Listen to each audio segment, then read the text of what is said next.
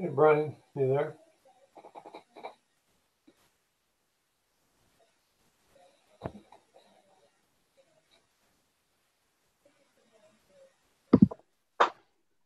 Hey, Bill, how you doing?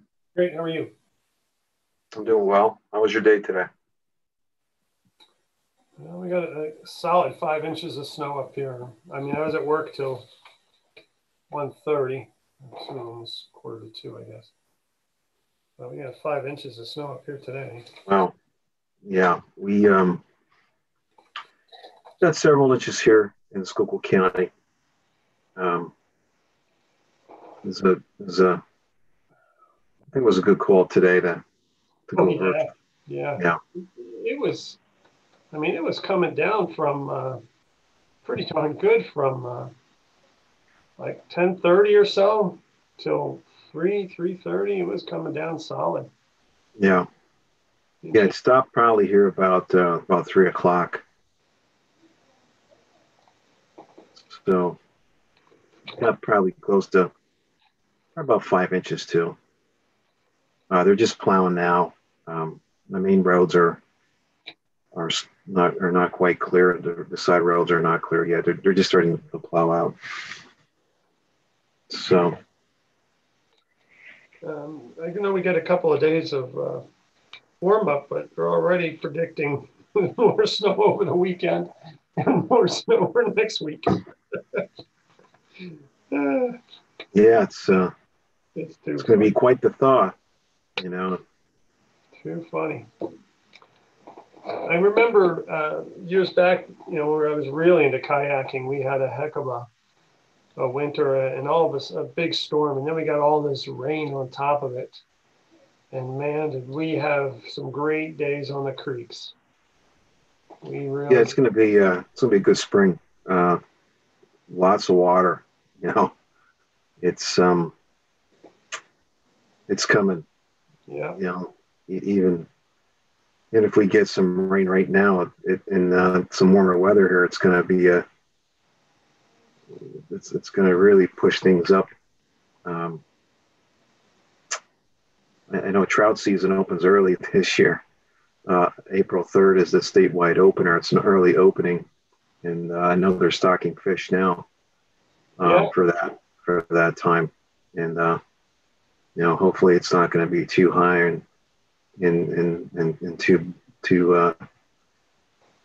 too heavy of a water flow. Yeah, the water is going to be rushing for those trout fishermen. Hello, Sharon. Hi, Sharon. You're muted, Sharon. Hi, how are you? Good, how are you? Wonderful. I need to run and grab my pad. I'll be right with you.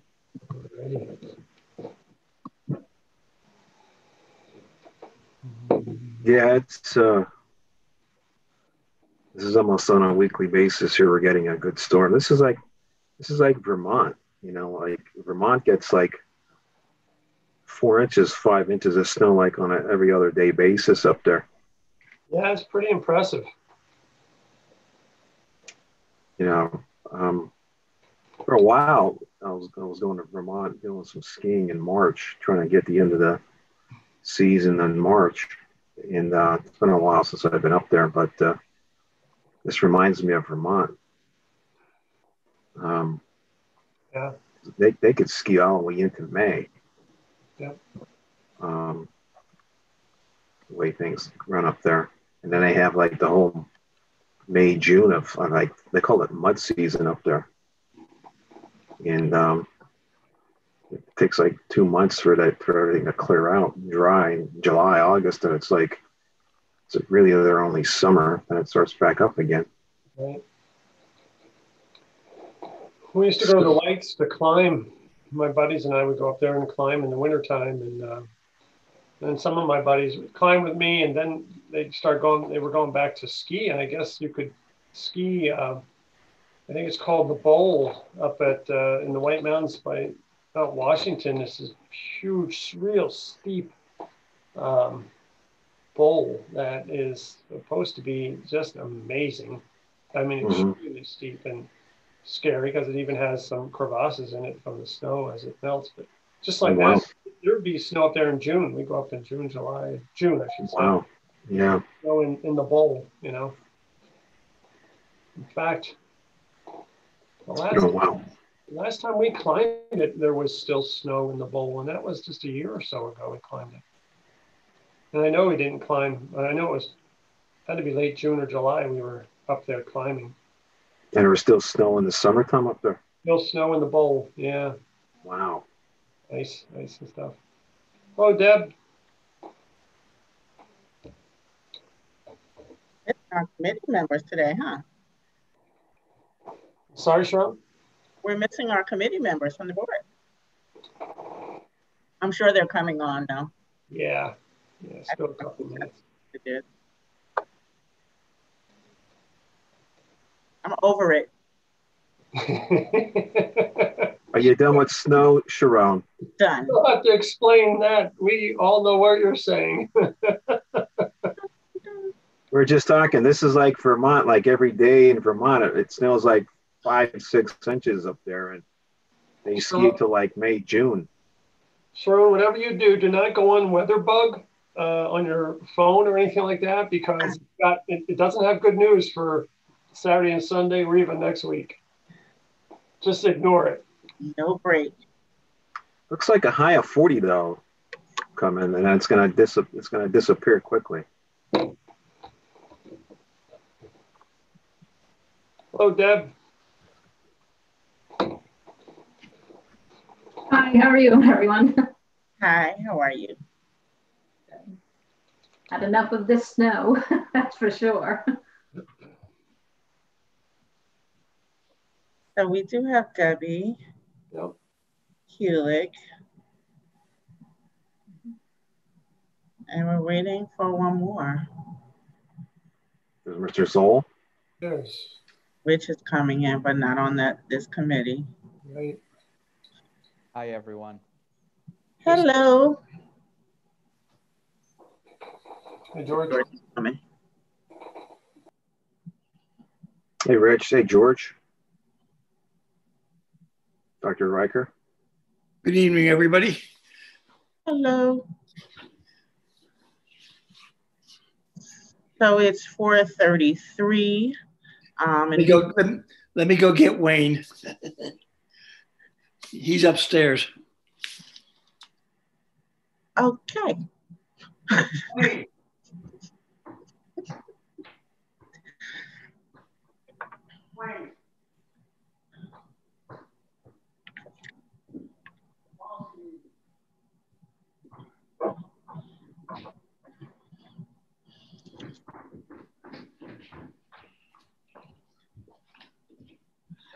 I got him. We're all set. All right. So can we have an agenda present, and then we can begin. All committee members are here. Hello. Hello. So let's stand for the Pledge of Allegiance. I pledge allegiance to the the flag of the United States of America and to the republic for which it stands, one nation, under God, indivisible, with liberty and justice for all. All right.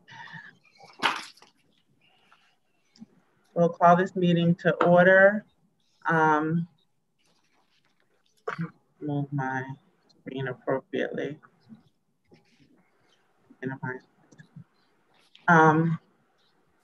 A motion to adopt the agenda for the February 22nd, with members of the committee reserving the right to add to the agenda and take further action as the committee deems appropriate.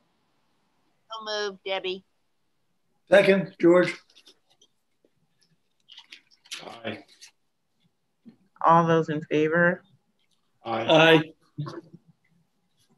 Any opposed?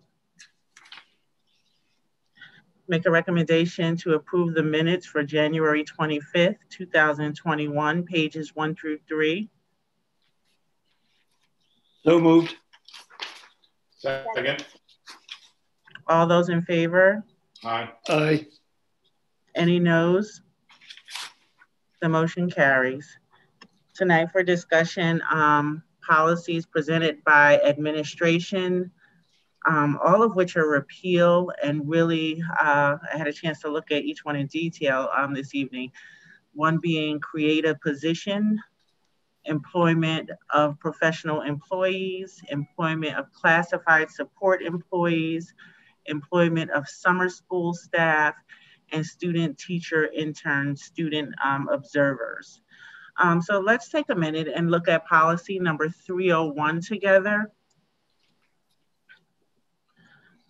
And I guess the goal of this policy was to remove administration.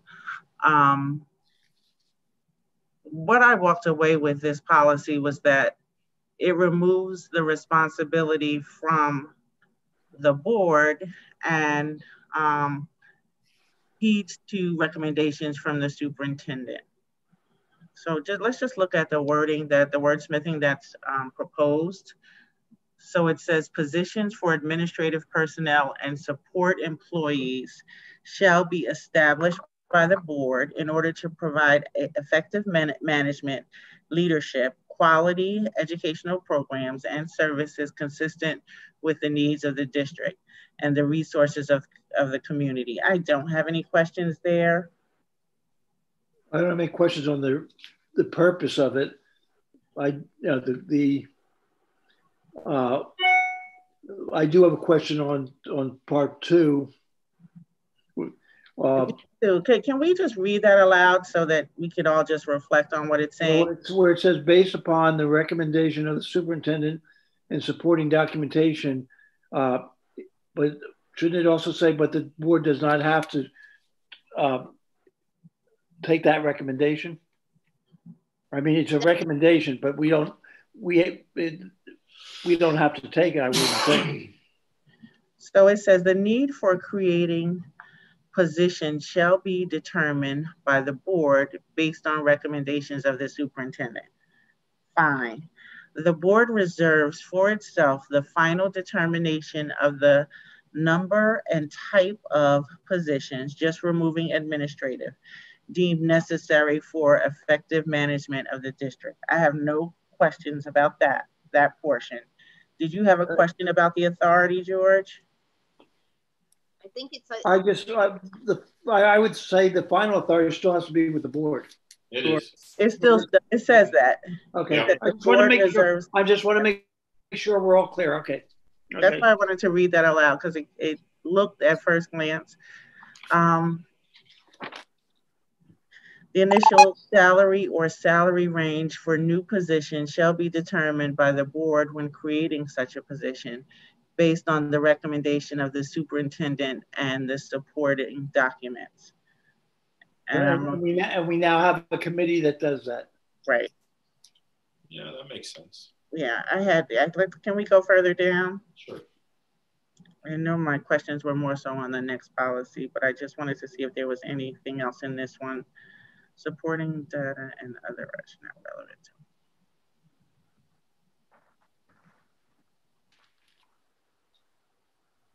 I think that's great to take out annually, because it really is as it becomes transparent.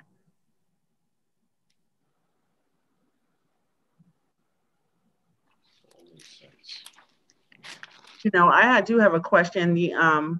Is it the superintendent's responsibility to maintain up-to-date position descriptions, or is that something that lies within the Human Resources Department for the district? Human Resources. So do we really need to state the superintendent, or can we just say that the It says his designee, so I figured that would be Human Resources. The committee has often added and wanted to add or designee there, so that would cover that, Sharon. Okay. I have no further questions on this policy. Any other questions by the committee? Yeah, Sharon. Mm-hmm. I just want to make sure I understand the language here. Position descriptions, is that a reference to a job description? Yes. Yes. Okay, I'm just not used to the word position descriptions. Human resources traditionally uses simply job descriptions, but as long as there's an understanding, that's all. Any other questions or clarity for policy number 301? Creating a position. Let's move forward to the next policy, please. Employment of professional employees. Can we go to the top? Just because I'm writing, I just want to reference it. So does the number change to 404? Taking out the 3, is that correct? No, look, Sharon, we're consolidating everything into the 300 category, which will now cover and encompass all employees. So these are just the 3, 4, and 5s and all condensed into 300s. Understood. So it's 304. I think you explained that last time. Thank you so much. No problem. And you're taking out professional and just put employees, and we're focusing on employment of professional employees. That's a tongue twister, right? Employment of professional employees. That would be teachers? Yes, would fall under professional employees. I have no questions in the first portion that's in front of the screen. I'm not sure if anyone else does. No. Move down just a little bit.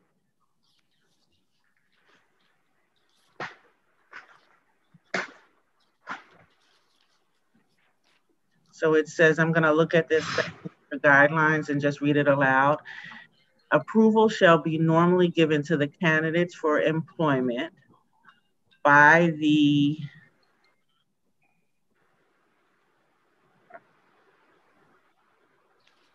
superintendent or designee. Employment, that doesn't read, not reader friendly. Let me read it again.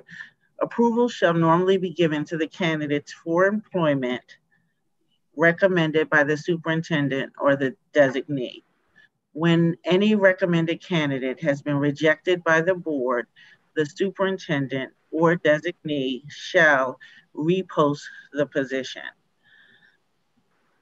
They also have to notify the candidate, right? So this is a failed search? Right. No, this is a failed approval of a recommended candidate. So who informs the candidate? Who what? It doesn't have to be in this. When I would follow up with the candidate, if that were the desire of the school board when voting on that recommendation, I would then notify that candidate. Approval shall normally be given to the candidates for employment by the superintendent or designee. Understood, so when any recommended candidate has been rejected by the board, the superintendent or designee shall repost the position. I understand that part, but notify, right?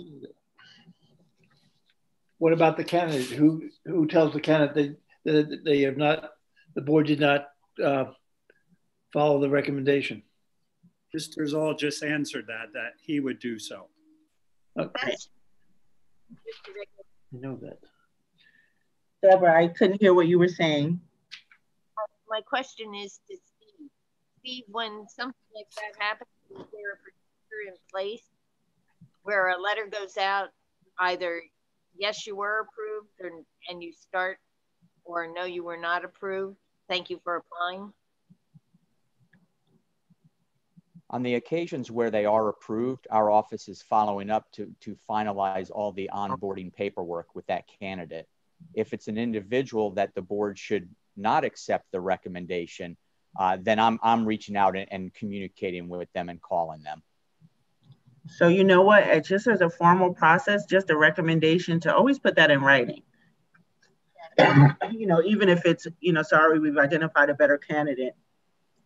But I think sometimes that phone call is not necessary, not to say it's not clear, but I think it would be a good practice for us to follow up in writing saying we've selected a candidate more suitable for our needs.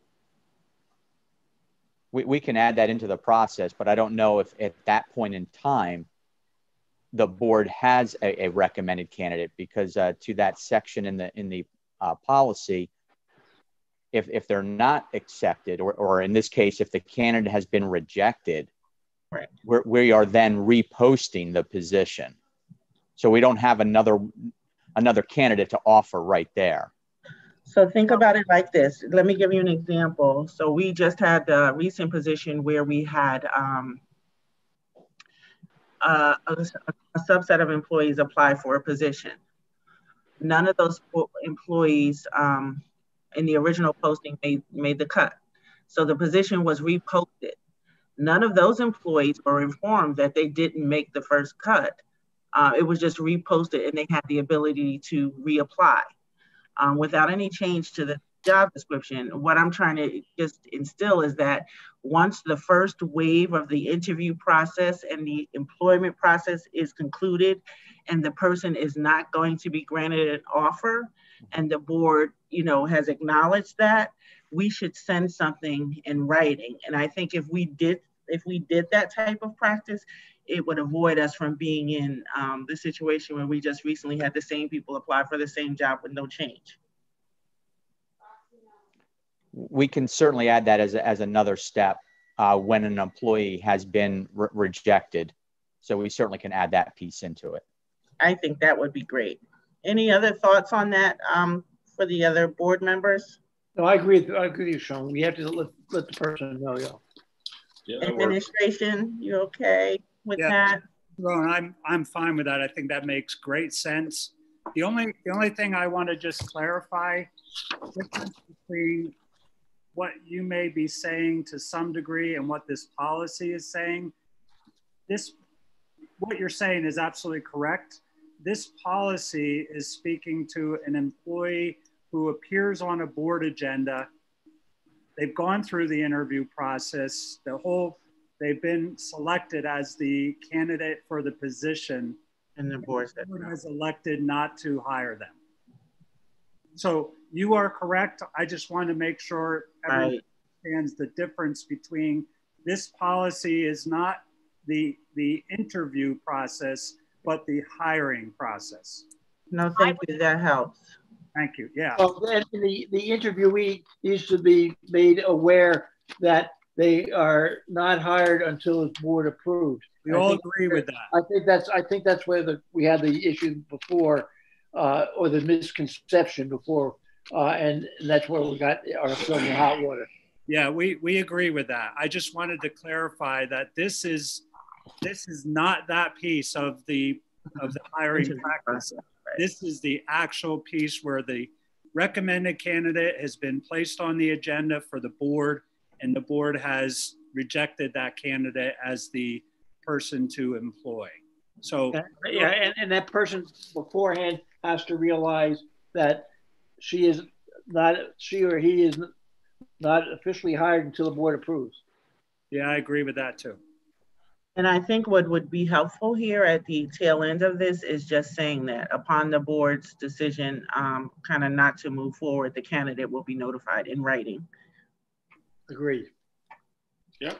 Also to that, all the candidates that I speak with in a follow-up interview after they've been recommended to Human Resources, my communication to them verbally at that time is they would be the recommended candidate, to the school board pending approval.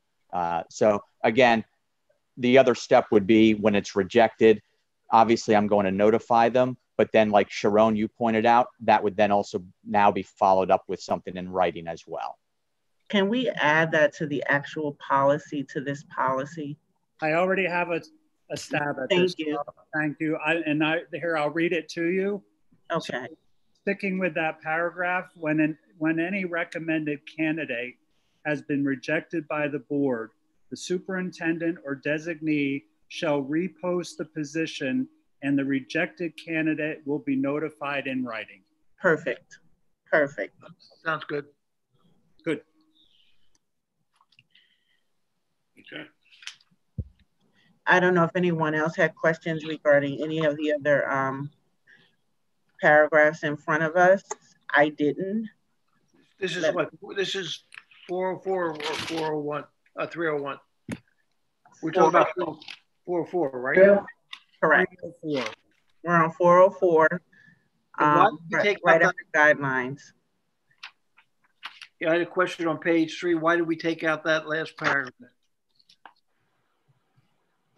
Jeff, can you move down just a little bit? George, that was a repeat. Yeah, that's on page 2 as well. That's why it's page 2.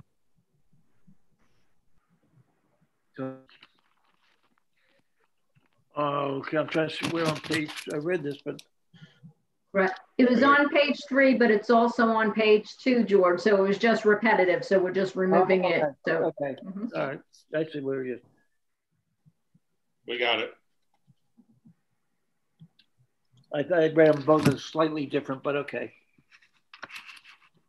Are there any other questions regarding policy 404, employment of professional employees?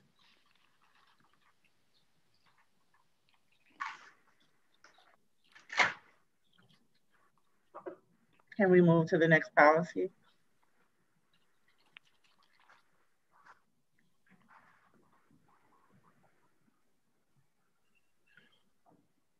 Brown? Yes. On this one, reading down, in the same paragraph that we just added the sentence about the follow-up letter, can we add Riker's revision to this paragraph? The approval shall normally be given. I already did. Thank you, Debbie. Yes. Thought you would.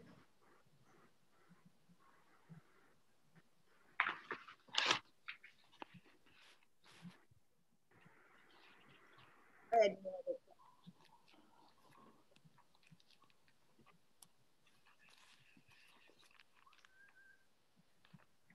Can you scroll down? I just wanted to see further the list of classified support employees.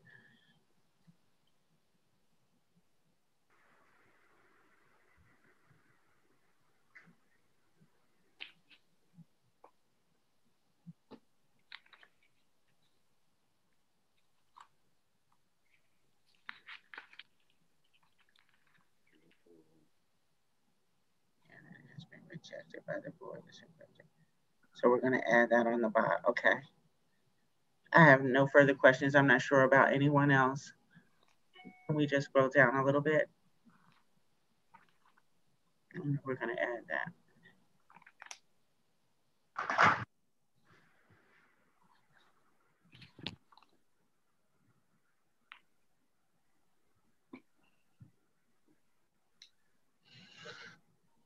So what do we classify study hall monitors today? What are they? They're paraprofessionals.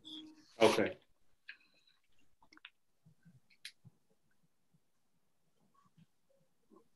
Okay. Debbie, is that? This is basically anything but the professionals, right? Yes, all classified support.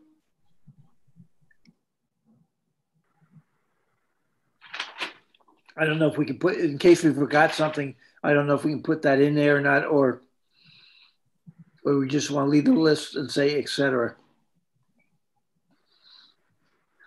Can we scroll back up to the list? Thanks. This information here aligns specifically with the current support staff CBA. So that's why you see cooks added alongside the workers. Study hall monitors we no longer have as a position. And you see the adjustment with the IT and the business office personnel. Okay. How about pupil services personnel? Do they have secretary 1, 2, and 3 now, or is it just secretaries? They just have secretary assignments. Because we used to have we used to have different levels, didn't we, Steve? Well, you have secretaries, but then if you're also thinking of the confidential administrative assistants, that's sort of its own. They have their own agreement with the board. Okay, are they on this list? The confidential administrative assistants are not included on this. They're not part of the support bargaining agreement. So where would they be in? Under professional, correct? 304. Well, professionals, we said were teachers. Where would that fall, Steve? They would probably be included with the administrative or the professional. Well, we need to put them someplace. Right. They currently have their own agreement with you as a board. Okay. So we don't. Do we have to have a policy for them and for them also? I didn't know that we had a different agreement.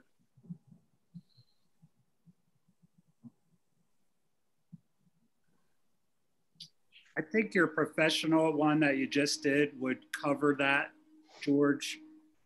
If you notice in that policy that you just reviewed, there is no list of everyone that falls under that classification, which would include all professional employees, including administration.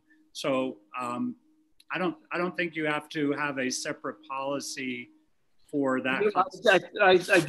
I agree with you, Billy, on that. I just think we have to add their titles into this policy, just so it's clear to everybody that they're not standard secretaries, they're confidential employees. But George, if you think about it, this particular policy is strictly for the CBA, the classified support employees. And what Dr. Riker is saying, that the administrative clerical or secretaries fall under the previous policy we just looked at, which would be the administrative. I think, but to keep the confusion down for future boards and all, we have to state that in writing in that policy. I agree with you, it should belong in that policy, but it should be stated that they particularly are in that policy. If you think about it though, if we look, can we go back up to that policy? If you think about it, we really aren't naming any titles in this policy. It really is. We've had some issues in the past on people in pupil services, and if we have confidential secretaries, I would think it's not up to me, but I would think we'd want to stipulate that that they're part of the professional employees group, so that we don't have somebody saying at a later time, well, they should be in the support group, and it doesn't say anything where they are. So I'm just saying, to keep the clarification, we just put it in there and say this is the group they're in. I don't see how hard that would be. I hear you. My question is, if we do that, George, they do have a separate. Sorry. Go ahead, Deb. I'm sorry, Sharon. There is a separate. They have a separate contract. The administrative assistants, it's different from the support staff, as well as our first level supervisors have a separate contract. I have a question. If we looked at that contract, does it reference these policies at all? I hope so. But both, even if they have separate contracts, and the district supervisor or whatever have a separate contract, they have to fall in one of these categories: employment of professionals, or employment administration, or employment support. So we to keep the confusion down, so everybody knows where to look. I would think we'd have to stipulate this is where you find these people, or this is the policy that they're under. Can we clearly delineate under this policy 404 those employees that fall under it, just as we did in the policy we were just looking at, 404.1? That's what I think we should do. Because I wouldn't know who else should be. I'm a little torn on this because we don't follow the support staff. I'm sorry. Deb, can you repeat what you just said? I couldn't hear you. I didn't mean to step over you. I'm an assistant, follow a little bit of professional as well as some of the administrative contract. Ours is a totally different animal somehow. So I don't know if we actually fall under here. I don't think they would, because I think that you have a I said hybrid. the admin assistants, our contract actually follows partially the professional staff as well as some aspects of the administrative contract. So with the Act 93, we have a little bit of both. We don't really follow the support staff CBA. This is my recommendation.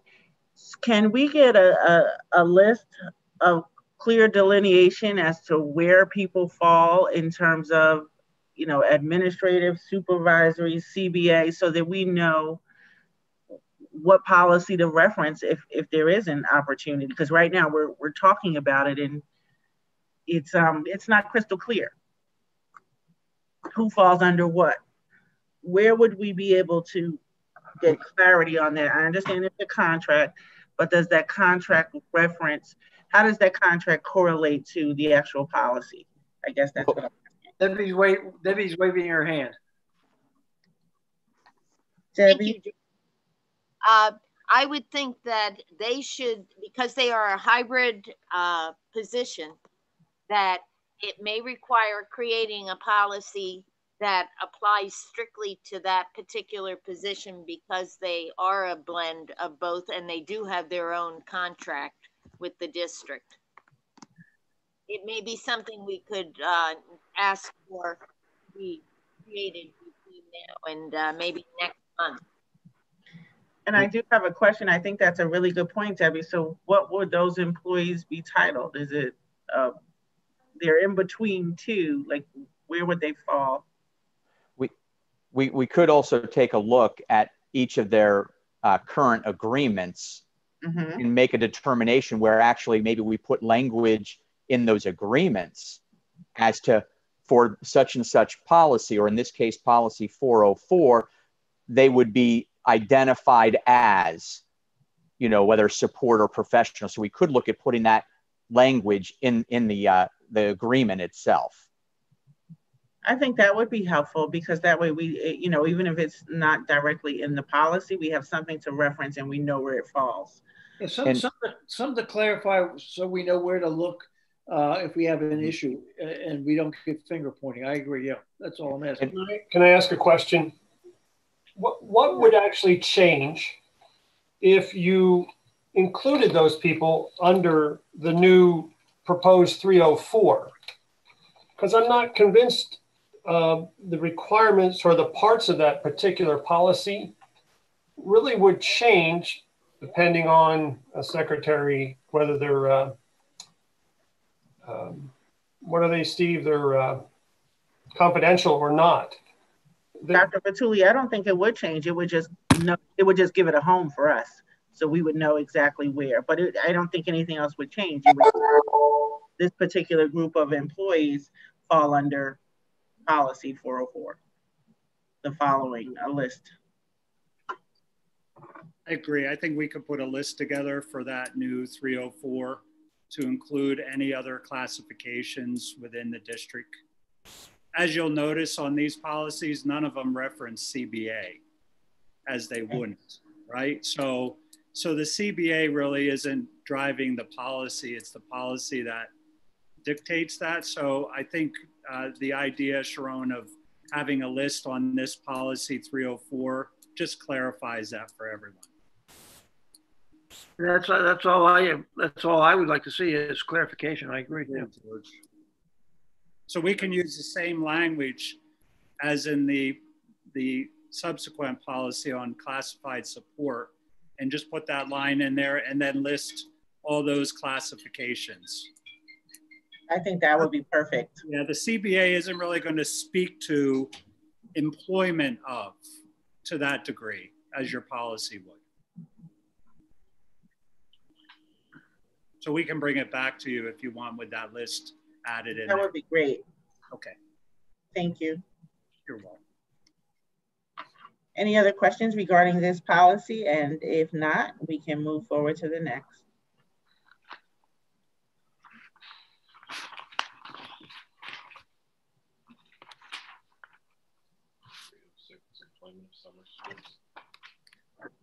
We're just saying designate. That hasn't changed anything else. Pretty straightforward there, right? Yep.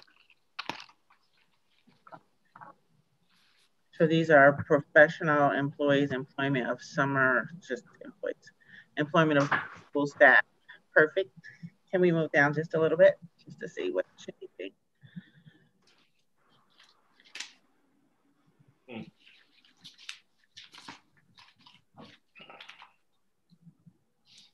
Yeah, I have no problem with that. It's Me either. It's just changing that we're now allowing a designee to, you know, so it's the same thing with 407, I think. Can we move further down? And just the policy number. The policy number is just changing from 406 to a 306. Right. Correct. And we're putting in the word designee. Yeah.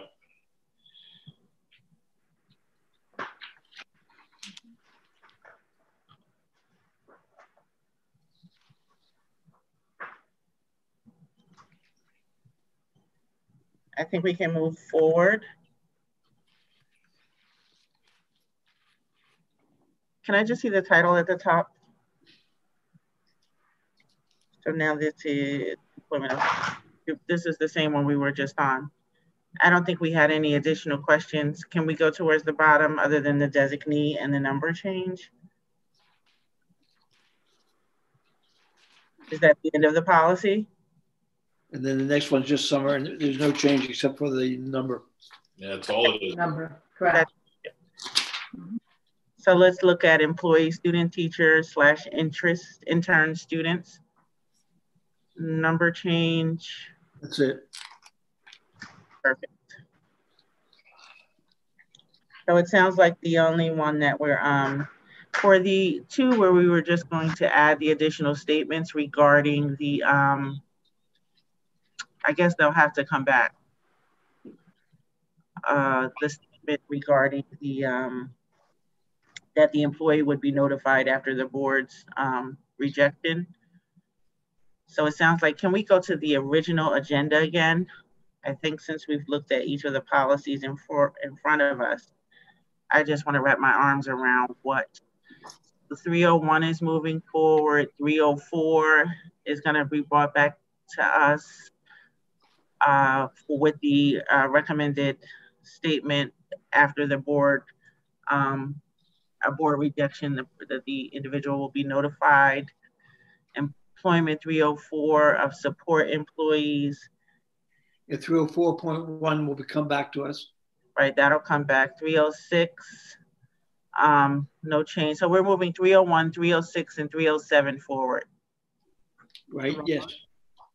I think you can move, I'm just saying, I think you can move 304.1 because all you're adding is that line regarding that any rejected candidate would be notified in writing.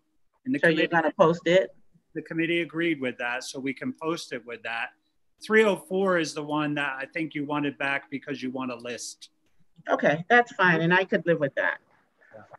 301, 304.1, 306. I said 304.1, since we're doing 304, I would think we'd want to keep 304.1 with 304. They're two separate policies. Two different groups of people, yeah. Okay. Remember the 304.1, we agreed that we were going to identify those additional employees that fell in that space that is just not clear. Okay. Even though we understand. Are there any other questions regarding the policies we've just reviewed? No. If they're not, we're going to move forward to the public participation portion of the meeting. The public will have 3 minutes to ask any questions regarding the policies that we've reviewed today.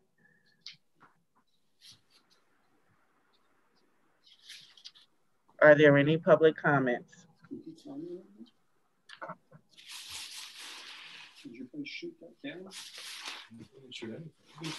I don't see any, Sharon.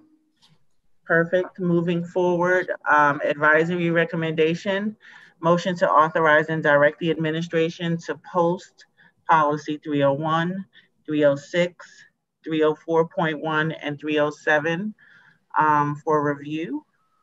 So moved. Perfect. Any other questions before we adjourn? Sharon, I just want to clarify, it should be 301, 304, 306, and 307. We're going to hold 304.1 back, correct? No, 304. No. You're holding The other way around?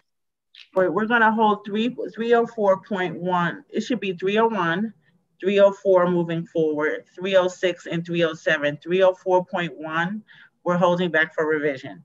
That's why you just said we're going to keep 304 back for revision and not move 304, and we're going to do 304.1. That's a question I just asked. right. Remember, 304.1 has the list. 304 does not.